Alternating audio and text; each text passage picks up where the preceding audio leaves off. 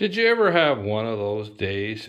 I've got this snowblower at the church that I cleaned the carburetor. I had to take the carb off and make sure everything was cleaned out a bit better because it was surging. So I'm finally getting back. I've got the carburetor on it. It runs fine. I blew the snow with it. So I had to put the cover back on of the carburetor 3 times because you start with the wrong screws. And then, well, I got 2 screws in, then I dropped the screw. I dropped this screw down, so I had to take it back off, get that screw out. Then I put it back on and put that screw in first. Then I put these 2 in. Then I go around to do this screw and I can't get it lined up. So I take it off again. I have to move this bracket for the dipstick up a tiny bit. So I put that screw in first. Lesson learned. Whenever putting these covers on, put that screw in first. I come back. I put these screws in. Well, I put that screw in. It didn't tighten. Then I put these screws in.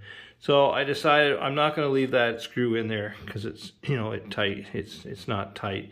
So I'll back it out and put just a sheet metal screw in there. So as I'm doing that, I lift it up.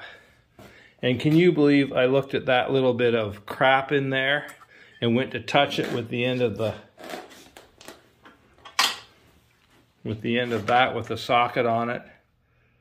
And now the socket's down there. So I got to take the whole blink. I got the starter thing off to come off. I got to take the whole shroud off now to go in and get that. So there's where the socket landed, and not sort of in focus there, but it's right down in there. Maybe Murphy did us a favor. I didn't realize there was that much grass and stuff on the head. I usually put the air gun in there and try to blow stuff out. That's probably a little bit more than we would want to get the cooling and not blow the engine. So I'm gonna get that socket out and I'll clean that out, put it back together. Well, I want to reach down and get the socket. Even more stuff down in there. I'll get that all cleaned out.